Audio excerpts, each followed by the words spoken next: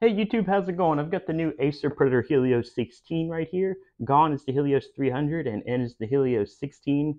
And they're also introducing a budget line, the Helios Neo 16, which it makes sense, not just because obviously it has a 16-inch screen, but because I don't think they've made a Helios 500 or 700 since 2021. Correct me if I'm wrong, and the reason for that I would say is it used to be you needed some big hulking 8, 9 pound laptops to really kind of push the boundaries of laptop performance. But anymore, unless you're putting like a full desktop size parts in it, like I've seen some brands do, like desktop chips or something crazy like that, you really don't. They can cool and support the power in a full size 6-ish pound gaming laptop that they used to be able to put into a 8 or 9 pound desktop replacement thanks to things like vapor chambers and liquid metal. So obviously new this year is the 16-inch screen, 2560 by 1600 Quad HD, 500 nit, no HDR unfortunately. The keyboard is per key RGB and it feels mechanical to me, but they don't advertise it anywhere, so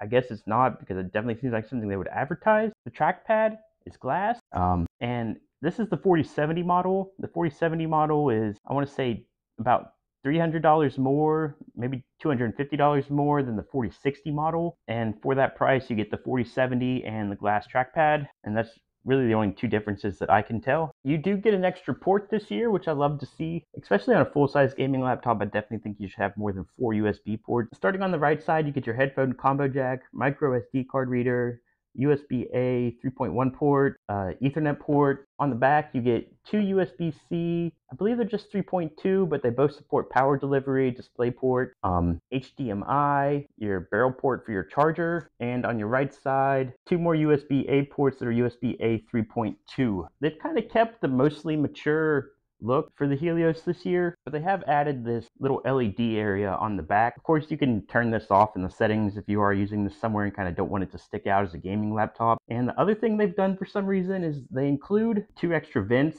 You can change your vents on here. I don't have them with me, but literally the other ones, these are like a silver and the other ones are gray. So you can choose from silver or gray. It would make more sense if the other ones were like red or blue or something.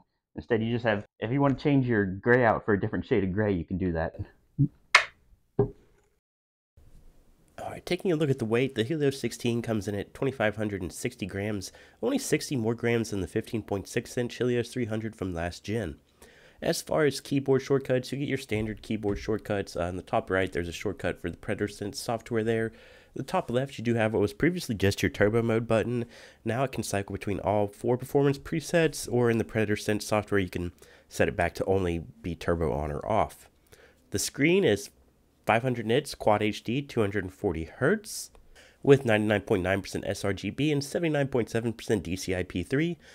Unfortunately, it's not HDR, but that's about the only negative thing you could possibly say about the display.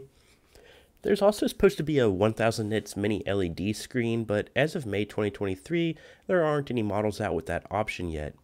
Battery life was 6 hours and 45 minutes streaming YouTube.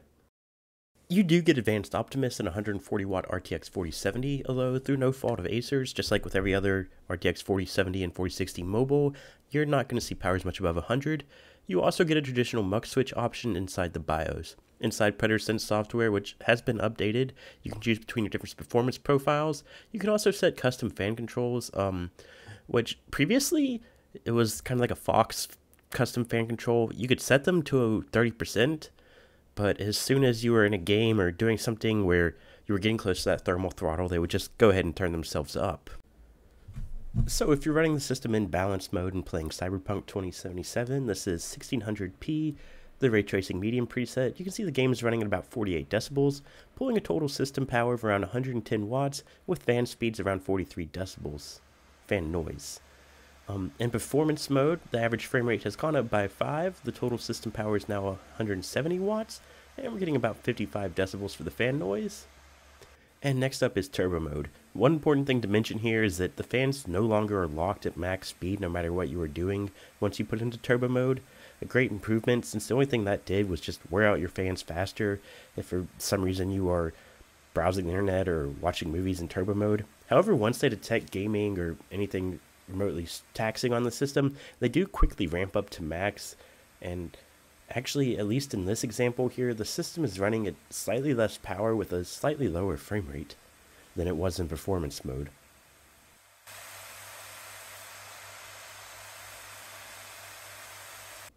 Running a Cinebench multi-core stress test for excess of 20 minutes yielded an average CPU power draw of 115 watts with an average temperature of 83 degrees, and this was in turbo mode.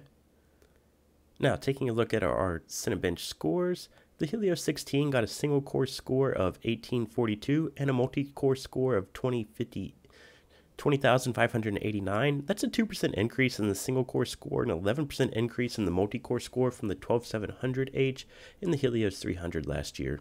Next up, 3D Mark Time Spy, the RTX 4070 got a graphics score of 12367, and the Helios got a combined score of 12757. For our first video game, a classic now to benchmark, Shadow the Tomb Raider at 1080p, the Helios 16 got a measly 115 frames per second. Bumping up to 1440p at ultra settings, it was 106 frames per second, 18% better than the 3070 Ti and the RTX 4060. With ray tracing turned on, it got 65 frames per second, which is 3% better than the 3070 Ti system, and 27% better now than the Pulse 15 with the RTX 4060. In Far Cry 6 at 1080p, the Helios 16 got 122 frames per second. If you bump it up to 1440p, it's 89 frames per second, a tie with the RTX 3070 Ti and the Alienware R7. And finally, just to take one look at our native Quad HD 16x10 resolution, it drops your FPS down 7 more to an average of 82 in Far Cry 6. In Assassin's Creed Valhalla at 1440p, it got 5 frames per second more than the RTX 3070 Ti, but a whopping 31 frames or 40% below the 13900HX and RTX 4080 in my Legion Pro 7. In Cyberpunk 2077 at 1440p at ultra settings with AMD FSR turned off, it was actually 5 frames below the Alienware R7. However, bumping it up to ray tracing medium with DLSS off, it got 35 frames per second, pretty much tying. For our last game, Forza 5 at 1440p, the Helios 16 got 82 frames per second, once again tying with the 3070 Ti.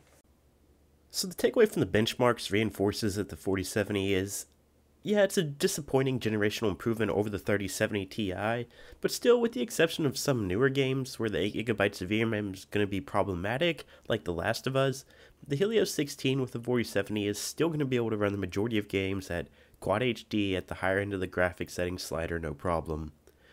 As far as price, the MSRP is $1,900, which is actually $200 less than what the 3070 Ti model was last year from Best Buy. And yeah, while the performance improvements are minimal, that's no fault of Acer's. The Helios does get some pretty nice updates, most notable being the screen is now a ½ inch larger at 16 inches instead of 15.6, and it's 200 nits brighter. You also get an extra USB-C port this year, bringing the USB port total up to 5, which is what I think the minimum should be on a full-size gaming laptop. So yeah, a solid A-tier laptop from Acer this year.